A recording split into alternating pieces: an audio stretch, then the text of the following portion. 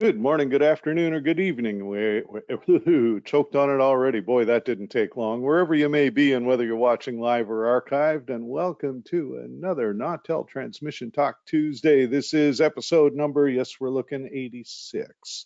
I'm Jeff Welton. We have no guest today. I'm not sure if that's a good thing or a bad thing, but it's going to be an interesting thing to say the least. As the title says, today's topic, combiners and filters and fun with math. And it's funny because this is probably one of the areas where I tend to be a little weaker. So I had to do some self-educating, and I'm going to probably rely on y'all to help me out with some of this, because looking in the audience, I see some names in here that know a lot more about filters and combiners than I do for sure. So having said that, mandatory housekeeping notes. Okay, first off, we do make these interactive. Questions, comments, criticisms, concerns, take them all. Make them part of the conversation. Just enter it into the little window on your control panel. Hit the send button underneath. It'll pop up on my screen and we'll make it part of the conversation. In the preamble, Marco already gave me a shout out. Marco's one of our long time, I guess viewer is appropriate. I was going to say long time listener, but well, hopefully you listen too. Also, if you're not shy and you've got a microphone, there's a little hand raising icon on the control panel. Feel free to hit that and we'll make you part of the conversation. You'll have to be unmuted on this end and on your end, but it's not like we haven't done this before, 85 times before. Also, if you're an SBE member, Nautel webinar does qualify for half of a recertification credit under category I, or yeah, category I got that right. So whatever you scribble those notes down on, make sure to log this one in your little database. All right, moving forward. So the topic, as I said, combiners and filters. As I also said, not my strongest suit, although something that I've got a little experience with. I mean, we've been combining amplifiers for a whole lot of years, so the technology is pretty much consistent. You may remember a couple of weeks ago, we did a session on education and mentoring. And there's John giving a shout out from Alaska. Alaska, let's see, John, what is it, 8 a.m. there? Thanks for waking up with me this morning. I hope, yeah, I worded that. Anyway, not even going down that road. But so in our education session, I started it off with this quote. I grew up reading Louis L'Amour Westerns, so this has been one of my favorites for a lot of years. And it's a really cool thing because what you're going to find is as we go through this, other than the terribly rendered sketches that I did myself, most of what I post in here is going to be something that I found on the web, and sources are attributed all the way through. So it is something that you can find an education on pretty quickly. But you know, again, it's like I've said before when we're teaching RF 101 courses for SBE and things like that. A lot of the job is not telling you all the answers. It's just letting you know what you don't know, so you know what you need to look up, or saying, hey, this is one of those things.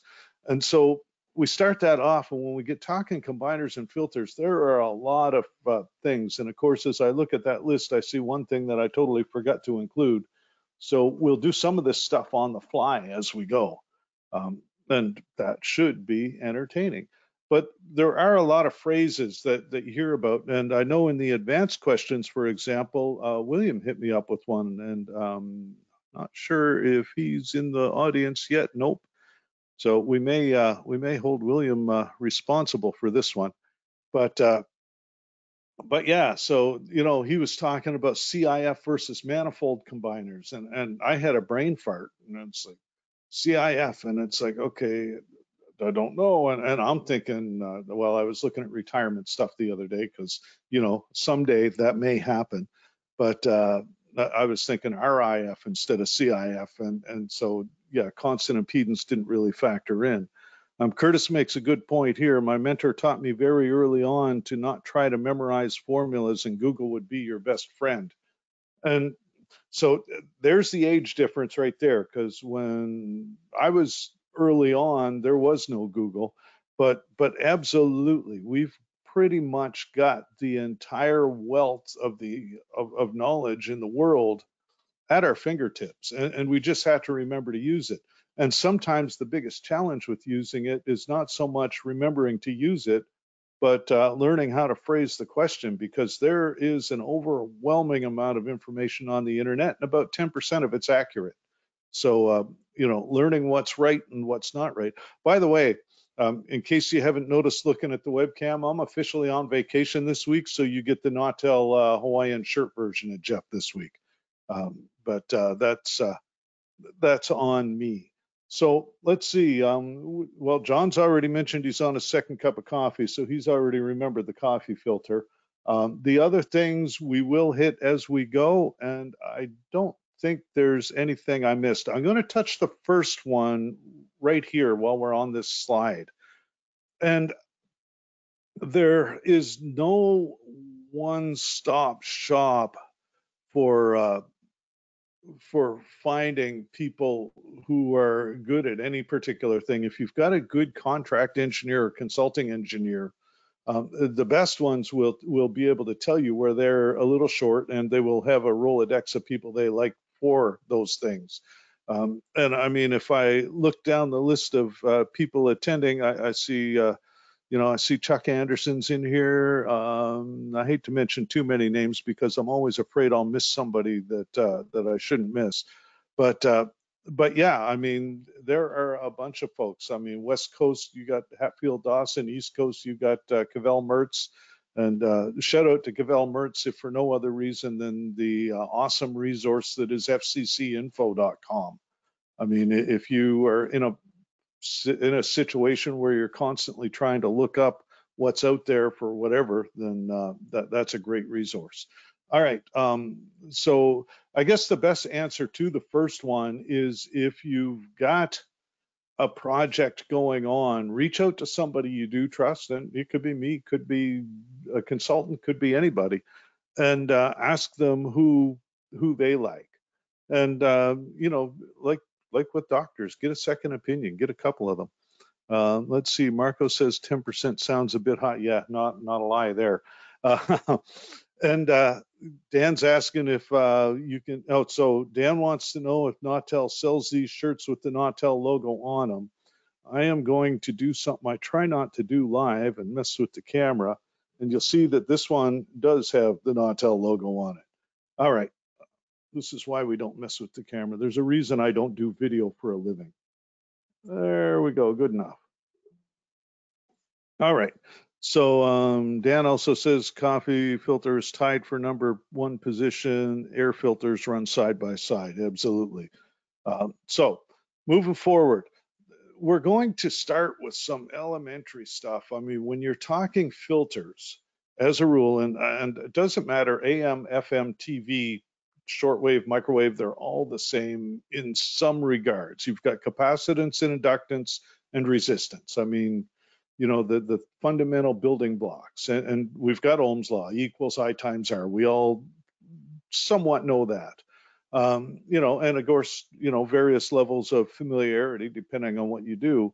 But when you look at any circuit, and now in AM and shortwave, these components are going to be discrete. You're going to have a capacitor or an inductor.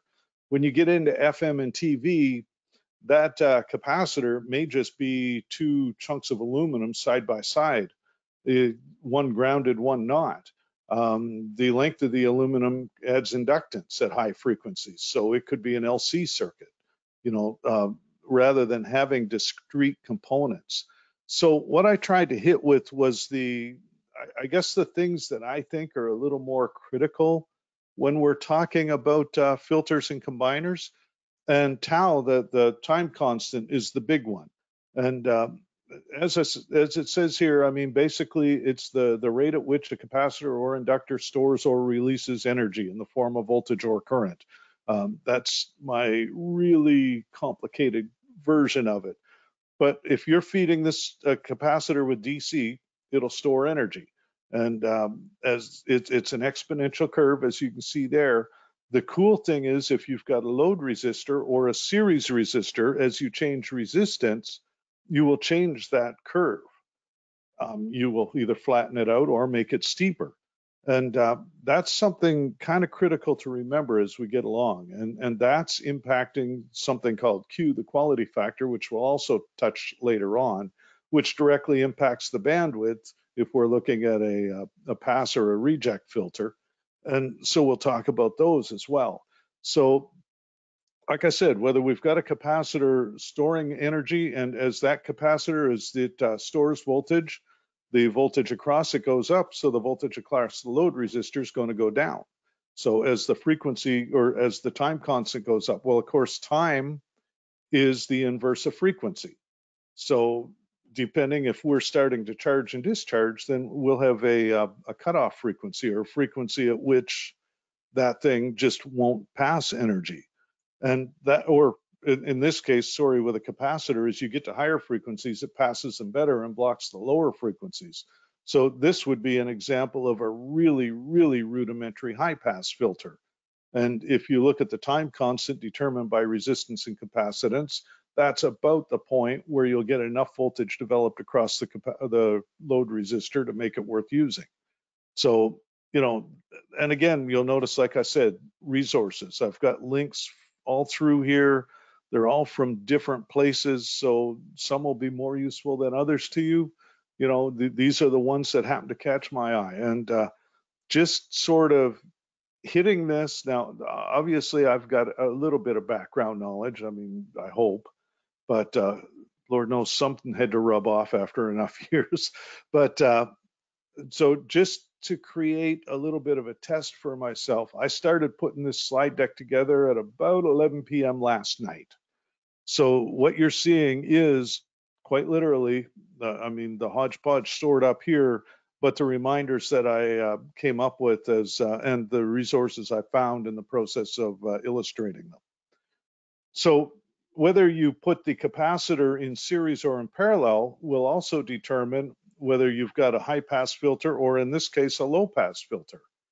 Because as the capacitor is charging or becoming more a lower impedance to the higher frequencies, then you'll develop more of the voltage across your series resistor, your input resistor, than across your load. The right-hand side shows, and this was what I was talking about earlier with the resistor value or the load resistance, or in this case, the series resistance on the input. You can impact the time constant significantly and affect the I guess the cutoff rate. And as you can see, like if you were taking the first one, that blue dash, you've got a pretty steep shoulder there, pretty steep curve, and it will really cut off sharply. Now, if you're creating a bandpass filter and you've got something that you want to get rid of fairly close in, those steep shoulders are a good thing. The challenge is that typically, because what goes up must come down, you're going to have a fairly narrow bandwidth on a filter like that. And that can have an impact. And one of the early questions was, how do we look at HD radio? And the funny thing is, and this is one of those really loaded sort of things, the higher the cutoff or the sharper the shoulders, the more dB per octave you drop, then the narrower the bandwidth will be. And the thing I get at is if we were designing stuff all along with good bandwidth for our conventional analog signal, and this is where I was going with this, then it would pass an HD signal just fine. The challenge becomes, especially on AM, we've crammed a lot of stuff in there and less attention's been paid to the antenna system and bandwidth and phase rotation over the decades. And so HD can be a little more concerning. HD does require a wider bandwidth than analog to function. Now, there's function and there's function well. I mean, I think it was, I'm going to get it wrong because I get it wrong every time. I think it was Carl Smith wrote the paper in the 50s on optimizing directional AM tuning networks. And I've always, my choice is Carl Smith and Carl Jones. They're both incredible engineers, and like I said, I'll get it wrong every time. So somebody can correct me in the comments, and I'll bring out the right answer. But but that paper again from 1958 was talking about how to properly get the bandwidth and phase orientation out of an AM directional, and we've just ignored it for so many years. Well, then IBOC came along, and IBOC requires it to actually work. I mean, you just don't get the coverage out of a poorly set up antenna system. So this is the kind of stuff that, to answer the question in the preamble, talk about HD. HD, the bandwidth isn't an option. You know, with analog, if you have narrow bandwidth, it's going to sound a little muffled, and it's not going to have as much high end, or it's going to have some distortion, or the multipath will be up, but for the most part, it will still function. With HD, you don't have that. You either got it or you don't got it. So the bandwidth is something to pay attention to. Ray in the comments mentions that. Let me scroll up a little just so I can get it all. Here we go. Microwave Mission Wizard is a great tool for design and filters, hybrid combiners, very intuitive, many wizards, limited version. So Ed, oh, and I forgot to give my shout out. Ed, I'm sorry about that, but Mr. Disembodied Voice, Ed Sylvester in the background, making sure that everything works properly. And I believe that, so Ed has got the ability to throw the link that Ray put in here, www.mician.com, into chat so you all can see it. Let's see, John mentions that back in the AM stereo days, we had to spend time fixing AM antennas. And this is really critical. This is a good point. AM stereo, anybody remembers that way back in the day, there's still folks broadcasting it. We still make transmitters that'll run it. But AM stereo was another one where if your antenna system didn't have the bandwidth, the performance went straight to hell. So yeah, exactly. Because again, you've got an amplitude modulated component and a phase modulated component. I am going to, Ray, if you have a microphone available, I'm going to unmute you, and I'm going to get you to tell me a little bit about this microwave, the filter design software. And let's see, so you're unmuted on my end. You'll have to unmute on your end as well. And I'll see you go green. There you are, you're green. Hi, Jeff. I consider myself an amateur filter designer. We've got people, PhD people, that are really, really good, but this tool is so easy to use. It's drag and drop. You drag elements in. It's got wizards. You can do a diplexer. I did one last week in maybe a couple of hours, I guess, and you can export it into HFSS or whatever. But the accuracy is great. It was a game changer as far as you can do hybrids, filters. And I would really recommend it if anybody wants to, actually design these things, because you don't have to be a PhD filter designer to do this, and it's adequate for probably 80%, 90% of the stuff we have to do. So it's a wonderful. It's drag and drop. It generates the geometry. You can look at it. You can export it. Does it give you plots of like bandwidth and return off, things like that? So you can look at all that stuff. You got it's a pretty high end band, and you can export it to SolidWorks, and you can actually have the mechanical folks actually fabricate it from that. So very cool. All right. Well, for somebody that's not a filter designer, we've got filter designers who've been doing this for 40 years and are really smart, and I can't compete with that. But 80, 90% of the time, I can do something that's good enough with it. So it's a lot easier. And the other advantage of something like this, and we'll talk about it in a bit, but like you look at a situation where you've got, say, a translator being combined with a bigger transmitter, and you need to know the return loss or the isolation between the ports, just so you can figure out whether you need to add additional, whether 3-pole filter or 4-pole filter to keep you from overwhelming your translator with the big signal. Yeah, you can add that if you've got measured data. You can put that as a black box reflection because yeah, the reflections will degrade the isolation. But Right. so And I mean, pretty much every manufacturer, I mean, I can tell you for most of what we build these days, the return loss is 20 dB. So 1% of what goes out is coming back. And, you know, that 1%, 0.1%, sorry about that. My math failed me. But yeah, that's a great point. Thanks, Ray. Appreciate that. yeah. Moving on. Let's see here. Where was I? Um, so time constant is crucial. The say and yeah, there's the Wikipedia answer. Like I said, this entire session is a series of things that I found on the internet, which is questionable at best. I'll be the one to tell you that Wikipedia and I have a love-hate relationship. There are things that I have found on it that I can prove and are 100% verifiable. There are things on it where I tend to be a little more cautious, I guess. But then when we get to the point where we're adding inductors, I'm going to back up a little. So inductors, and I did show the time constant. The other thing you'll remember is that so if you've got R over L, 2 pi FL, et cetera, and so on, you can, you may remember that the formulas for calculating inductive and capacitive reactance are similar, 1 over 2 pi FC and 2 pi FL, not inversed for inductors, inversed for, again, whether it stores or releases energy. But this is a great sort of, I guess, refresher, if you will. It was for me because this is math that I don't play with on a daily basis. You know, you typically don't need to know how to design a filter to repair a blown up one.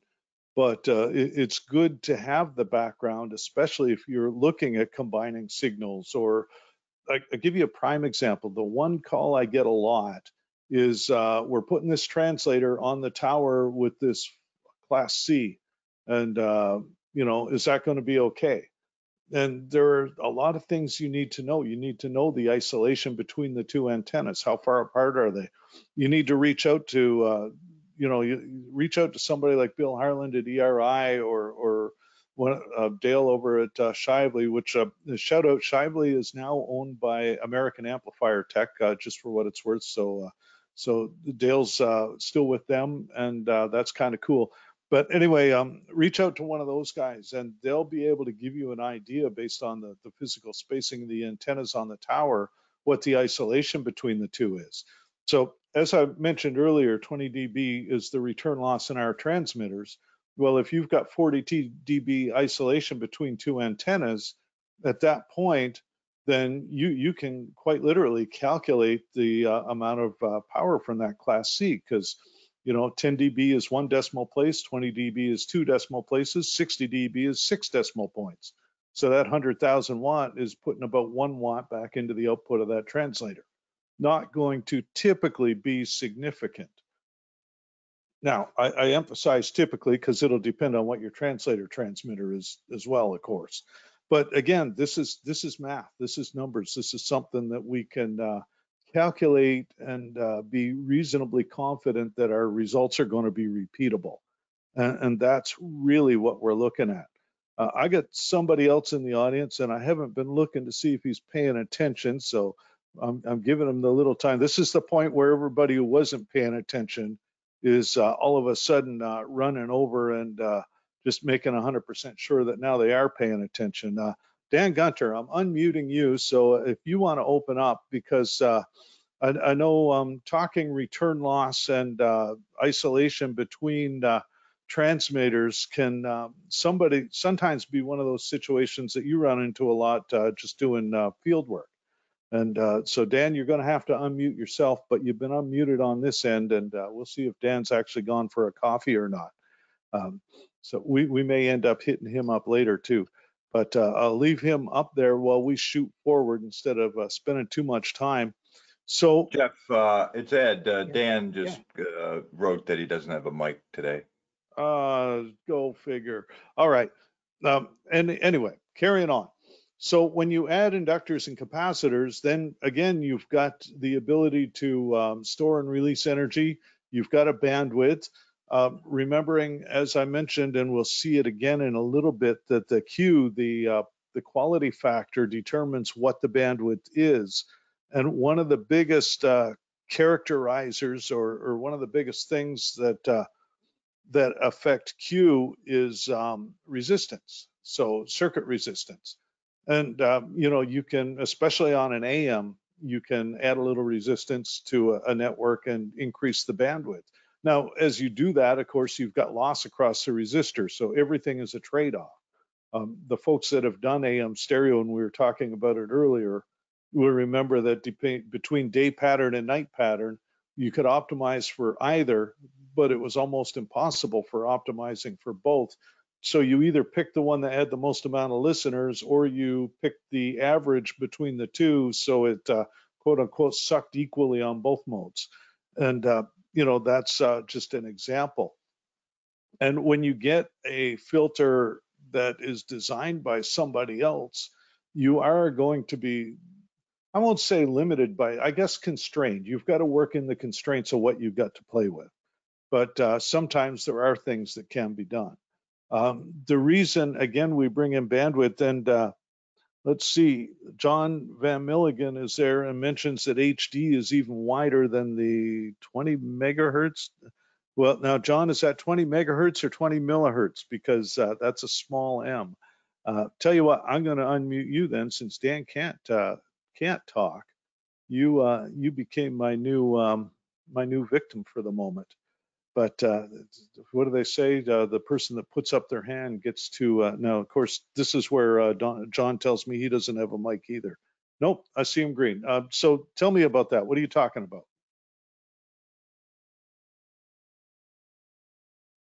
All right, John, you're unmuted, but you're not making noise.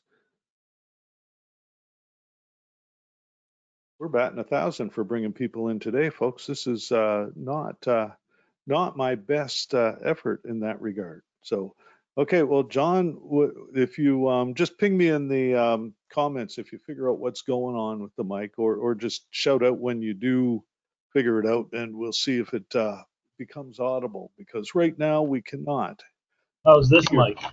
Oh, there, that one's good. Okay, that's not the one that's not as good, but it works. Yeah, no, the letters are wrong. It's 20 kilohertz bandwidth we had to deal with for AM stereo. Yes. And then 30 kilohertz you have to deal with for HD. So Well, and so I'll quantify that a bit, because AM stereo at plus and minus 10 kilohertz, if you cut it off that sharp, it still sounded pretty not as often, pretty muddy. Right. Yeah. But yeah, you're right. AM HD, the spec is 1.4 to 1 at plus or minus 15 kilohertz for the SWR. Yeah. And I'm here to tell you that the better you make that, the further it'll go. And I tell the story, and I've probably told this story here before, so if I have, well, I'll apologize in advance, but I won't stop. We had, I did 2 installations for a company that's not doing radio at all anymore, but did in the day. And one of them was a 4-tower parallelogram, and on that one, the bandwidth was so wide that if you tried to look at the impedance sweep, you basically saw a dot, and you had to go to ×10 magnification on a network analyzer to see anything other than a dot. It was that flat. And on that one, in the main lobe, the HD outran the analog. When you lost the HD, the analog was already unintelligible. Now, same company had another 6-tower inline, as I recall, and that one, the bandwidth was so narrow that at plus 15, one of the 15 kilohertz sidebands, it was like a 5.9 to a 6 SWR. And Ron Rackley himself, rest his soul, said that, he goes, I can make this do HD. We'll just take that tower down. We'll put 2 more towers up over there, and we'll move that tower about 100 feet to the left. And, $1 million, we can get the bandwidth up there enough to do HD. But on that one, they opted not to. because, well, that's $1 million for a 5 kilowatt AM is a big chunk of change. But they in the HD and hybrid HD mode, it radiated better in the dummy load in some cases. So yeah, it's very, very much load consistent. It's like I tell people, and this is true whether you're talking AM, FM, TV. I mean, your antenna is like the speakers on your stereo system, and you can have the best Macintosh amplifier and oxygen-free cables and tuned everything. And if you're running it into a set of $10 Walmart speakers, it's still going to sound like crap. And the same is true of radio. If you're broadcasting into a less than optimal antenna, you're going to get less than optimal results. That could show up as decreased range. It could show up as decreased audio performance. It could show up as multipath, which translates to decreased range. Could show up as MER for DTV or HD radio, which again, decreased coverage. So there are, a lot of things to look at. We're not building a transmitter, like the transmitter doesn't control it all. It's the entire system. And so you've got to have that mic to antenna picture in your head when you start to play with this stuff. So we've mentioned the Q factor several times, and this is probably as good a description of the Q as I've found. Now, for what it's worth, like on our AMs, the Q is relatively low in the order of 2. And I mean, those are tuned circuits. I'll give you an example of an electrically short whip antenna that I've encountered that's naturally resonant at about 5 megahertz. And it's loaded to bring it down to make it operable at AM frequencies. But its Q, as you get to the low end of the band, is pushing 300. Well, on that one, you don't have enough bandwidth to hardly run audio through it. Great for voice. I wouldn't want to feed music. So again, know the Q of what you're dealing with, and especially on AM, it will impact your signal a lot, but also HD. If you've got a situation where you're combining 2 stations and they're very close in frequency, say second or third adjacents, you're going to need some pretty sharp Q or some pretty high Qs, some sharp shoulders, some tight cutoff, in order to keep them from interfering with each other. So sometimes we have to make the trade-off, but it is something to really, really pay attention to. See, I haven't missed anything critical in the comments. Good. So back to our word salad, and that in a nutshell is the very, very brief and dirty thing about the filters. But we've got the Q, we've got the cutoff frequency. Return loss and insertion loss are another thing that are really critical, not just for filters, for combiners. Insertion loss we talk about in almost everything. And I mean, insertion loss is what it sounds like. How much do I impact my transmitted power by putting this thing in the circuit? And that's something that we need to be aware of. In a lot of cases, that insertion loss might be, well, for an example, a connector or an elbow, it might be fractions of a dB. But enough fractions of a dB, they add up. So, again, something to pay attention to. When you're inserting a filter, there will be some insertion loss. And by the same token, a combiner, and that will impact the input power to the antenna, which of course directly in the case of FM and TV will impact the ERP. So you need to know what the loss is for anything you're putting in. Return loss is just basically how much is going out and how much of that's coming back. As I said, most of ours are 20 dB, so you 0.01 of, so, again, something to just keep in the back of your head. And the reason that gets important is because, as I said earlier, if I've got 2 channels coming together, and I think this is where Steve is asking. Yep, Steve's asking this question. Steve says he's a combiner newbie. And Steve, look, when it comes to combining amplifiers in a transmitter, got you covered. When it comes to combining transmitters in a station at different frequencies, you're not the only newbie here. So I did a lot of learning, and this was one of those things that I kind of had to sort of pick up on the fly. And I may grab him early or there. Let's see. We'll hold off on that for a second. But so Steve's question was, in a combiner network, what keeps one station's signal from getting into the other station's transmitter? And that is a very good way of, it's a good question. And this comes back to two things. And one is the return loss for the specific transmitters. That will add directly to the isolation between the input ports on your combiner, whatever that may be. And I mean, it may be that you're putting two antennas on the same tower with each transmitter feeding, and the physical space between the antennas or the way they're located on the tower is creates the isolation. But that isolation expressed in dB plus the return loss tells you how much of that signal will get back to this transmitter. And again, like I said, you can do the math. So if my transmitter's got 20 dB return loss, and I'm putting in an ERI combiner with 40 or 50 dB isolation between the input ports, and it will vary depending on the frequencies the combiner's designed for, as well as the combiner design itself. But knowing that isolation between the input ports, as well as the return loss of the specific transmitter, will let you know exactly what level of power in dB is coming back.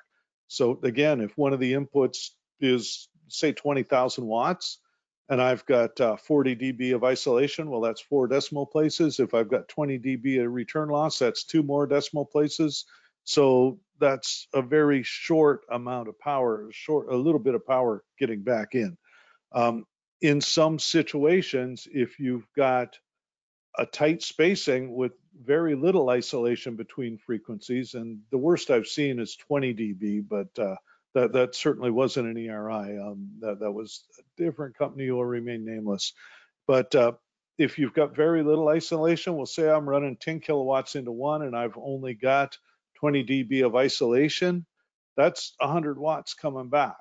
Now, 20 dB of return loss, that should still only be 1 watt getting to the final of my translator transmitter as an example, but that 1 watt may be an issue. So yeah, absolutely. It very much is something you need to pay attention to. Let's see. Bill Harlan, you're in the audience. I don't know if you've got a microphone. If you do, you're unmuted on my end, because you I know can speak way better to isolation than I can. You got me? Yeah, I got you loud and clear. So All for right. the folks that don't know, Bill's with ERI. You've been there a lot of years now. Yeah, I've been here over 20 years. Yeah. Basically, our design standard internally is we count on the filter to add 40 dB of isolation. And what's really happening in a combiner is if you're talking about a T combiner or a manifold combiner or what we call a branch combiner, the actual combining is occurring in the coaxial T's that are at the output of the filter.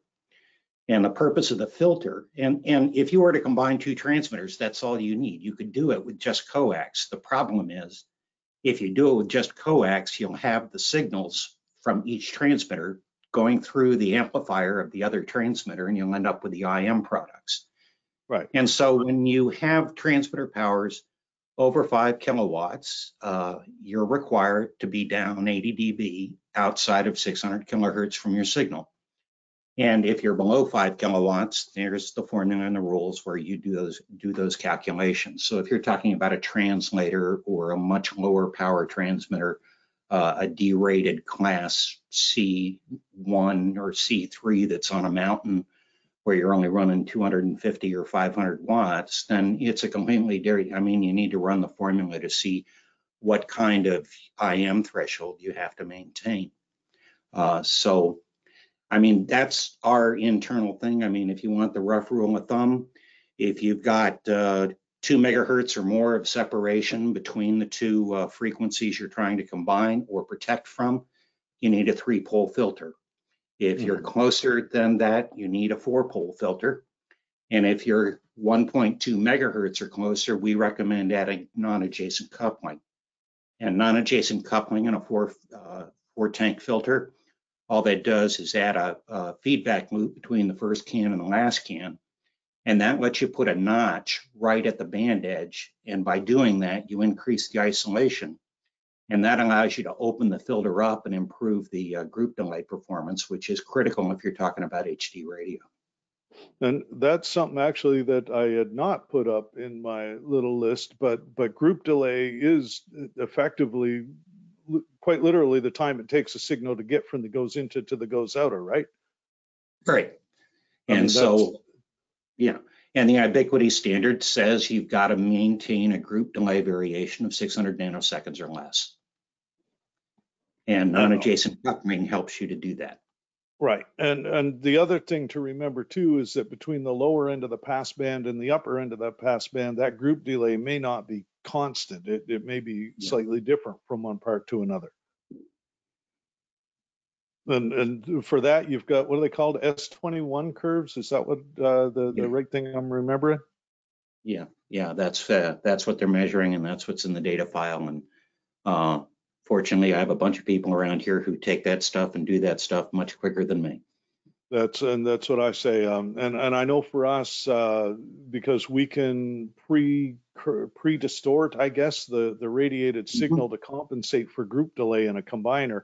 We do some level of group delay correction for HD automatically, but for analog signals, if you're into a combiner situation and group delay is a concern, then we can pre-distort. And I know we've gone to your folks before to get the S21 curves to do that.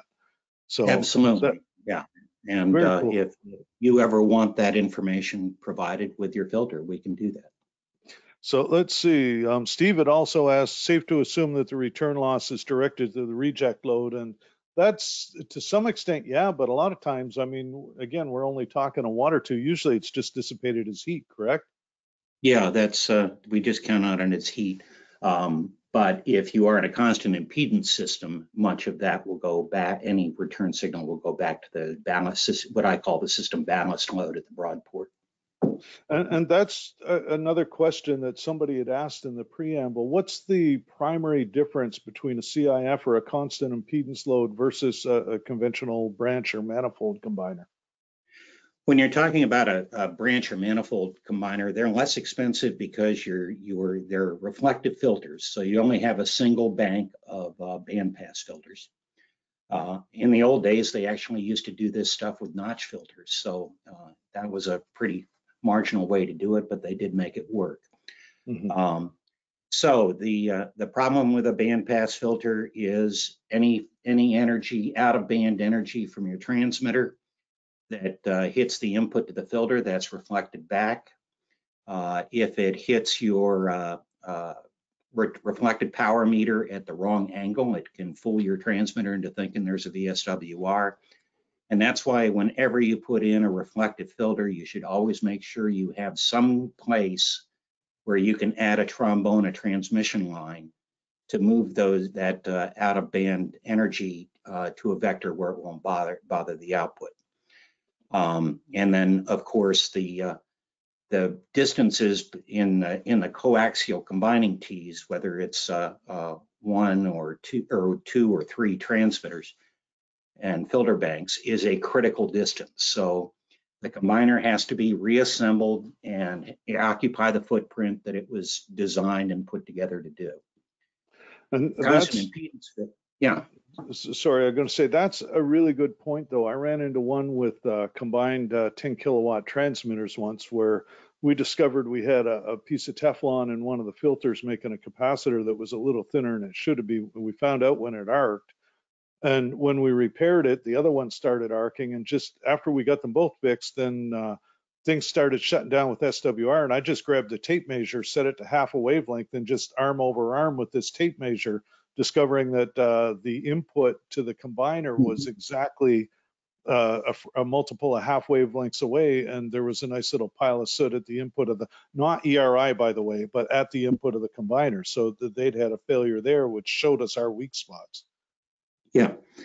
With a constant impedance, the other thing with a reflector, any kind of T combiner or manifold combiner, is once you put the system together, if you want to change it and add somebody else, you have to tear the whole thing apart and start over. Mm-hmm. Usually when we receive a request like that, we will use a constant impedance filter at the T combiner or manifold combiner output to add the additional signal. And therein you get to the primary advantage of a constant impedance filter. One, they are more expensive because you have two banks of filters.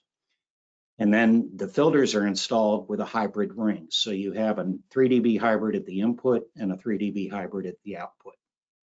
And so you can put those combiner modules anywhere you want. Down in Atlanta, there's a system where they have each combiner module in the transmitter room, and the transmission lines between the filter banks are run outside the building and back into each room.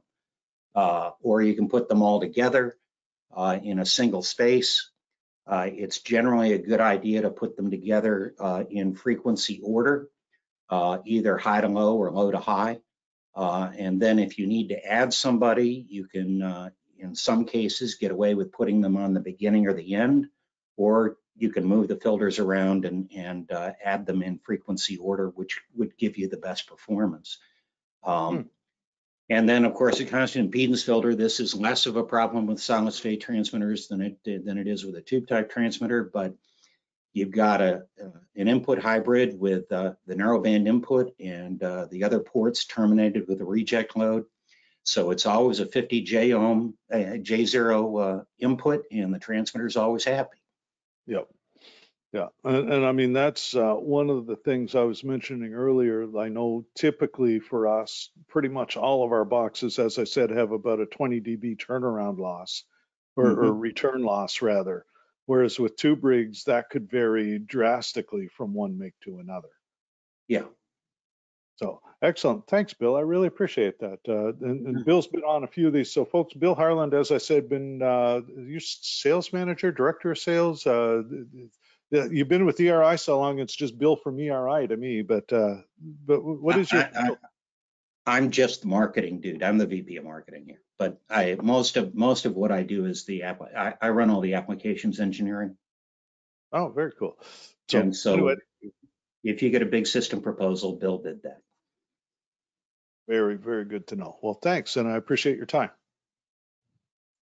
All right. Now, so this was one of the things we were talking about was the hybrid combiners, and this is a 3 dB hybrid. And funny thing is, this was swiped from Amphenol, who you may remember as being connectors. This is just a cheesy little BNC combiner that they have developed.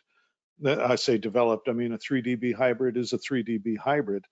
But two signals go in, one signal comes out, and it shows the phase shifts going in. And then the isolated port is your I guess, reject load, where any mismatch power ends up. So that is fairly simple and easy to plot. As Bill mentioned, it's also prone to generating a lot of interference between the two signals, so that there's not a lot of isolation. So when we do stuff like that, we do tend to add filtering. And this is an example of the power module in one of our current transmitters where you've got 4 amplifiers. And each of the, let me get the highlighter here just because this is the point where I've got to show things. But each of these little rectangles, if you will, is a coaxial, just a length of coax that's set to a specific wavelength to act as a filter. And that's one of the things, again, that you can do with FM over AM that, in AM that would require specific components. But so we can combine 2 amplifiers that way with a little bit of filtering, and then do a hybrid for the 2 blocks of 2 to get a single output with an internal reject load. And so this is a 4-way combiner, in a nutshell. Now, this is done obviously at much lower powers. I mean, these are 750 watt amplifiers, as I recall.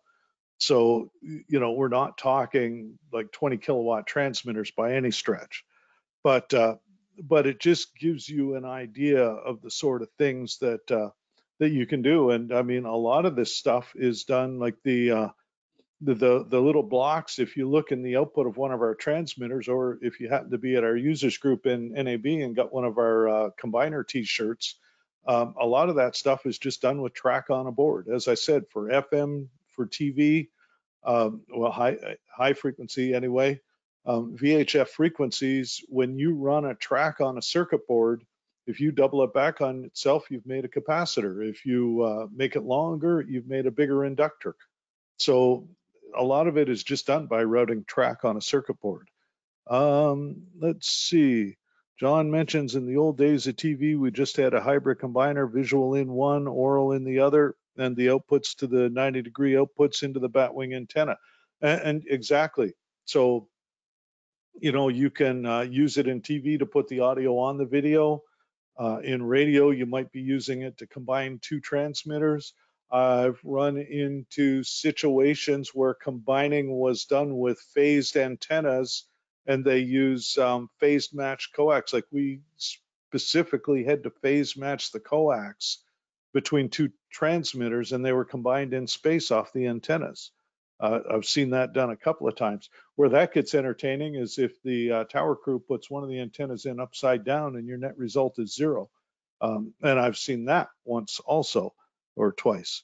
Let's see, Curtis had asked earlier if there's any chance of getting a list of the websites I referenced along with the notification that the webinar is uploaded. And the system is pretty automated, so that would have to be a manual process, Curtis, but certainly if anybody wants a list of the websites, rather than just going to the archive version on YouTube and trying to copy them down or screenshot them one at a time, then let me know. I'm more than happy to create an email with a list of the links in it. I sure don't mind doing that. But certainly send me an email, jwelton@nautel.com. That's JWELTON @nautel.com. And I'm glad my name wasn't like Jingo or Jacob Hammersmith or anything. But yeah, send me an email. Let me know if you want anything like that, and I'm more than happy to provide it. All right. One other note that I had forgotten earlier, that Ray had mentioned that the NAB Engineering Handbook and the SBE Engineering Handbook both have good chapters on combining transmitters. So that is another good thing to know. All right, moving on. I think we're getting near the end. We're hitting close to the top of the hour. Where I didn't have a guest host on, it was a little challenging to estimate the time. So this may be one of the very few sessions where we finish early as opposed to even on time or 15 minutes late. That depends on y'all. But I just want to go back into AM. I mentioned we use discrete components. So this goes way, way back. This is the combiner out of one of our AMFET series. This is a 10 kilowatt AM. And this is just a hardcore series combiner. Each power amp or power block has got its own little output transformer. And then you've got one big honking secondary with a winding or windings off of each of those output transformers. Downside is if you remove any of those inputs while the transmitter's running, it generates a massive voltage on the open circuit, and there's sparks and flames and bad things. So anytime you've got a series combiner, you absolutely cannot run it. It's not that you just can't remove a module with it turned on. You can't run it with a module on unless you've got something in to bridge that missing transformer. And like on the old AMFETs, we provided a dummy PA, we called it, with I think it was a capacitor across, just to provide something to bridge that gap. So you didn't have the open circuit. The reason I bring that in is because some combiners Some designs are a little fussier about that than others. And if you do pull, like a star combiner as an example, another method we use had 60 degrees of isolation. But if you transition from connected to disconnected without dropping, in our case, a shorting relay across it, I think Gates Air, you shut down the transmitter and put a little patch cord across it and then turn it back on. So it doesn't matter which way you do it, but if you didn't do something to bridge that gap, then again, you could develop a really high impedance, and a high impedance translates to a high voltage, and high voltage, as we all know, translates to arcs and sparks and bad things happening. So that's the kind of stuff that you also need to be aware of. With FM and the stuff we were talking about with Bill, much less a concern if you have an open port. And again, talk to your manufacturer, but for the most part, that's not going to be a situation like it would be on an AM system like that. So that's just the mandatory safety comment. Don't just willy-nilly unplug stuff until you know what willy-nilly unplugging stuff will absolutely do. All right, on that note, I think we're going to wrap it up unless anybody throws anything else at me in the questions. I think we hit them all as we go. Oh, one thing, let me get back before we shut the door on this. Going back, so the two things that I didn't touch, well, we were talking mostly about band pass filters. I mean, the only difference between a pass filter and a notch filter is, again, whether you're series or parallel, and how you tune it, where you run the overlap between signal going through and signal not going through. We did not talk about shorting stubs, and that is something that if you hit our website, nautel.com, on the right-hand side of the page, there'll be a tab for support. If you click on that, then on the headers, you'll get a tab for technical resources. And in that list, there's one called Tips and Tricks, which is a list of all the articles I've written for the Waves newsletter for several years. One of the ones in there is how to build a quarter wave stub. And the purpose of the quarter wave stub or the shorting stub, it's just a length of coax with the far end shorted, tuned to 2 times carrier. And so at carrier frequency, it represents a high impedance. At the second harmonic, it represents a very low impedance. The purpose is to give you a DC path to ground. It's a great thing for lightning protection. It's also a great thing for attenuating out of band energy.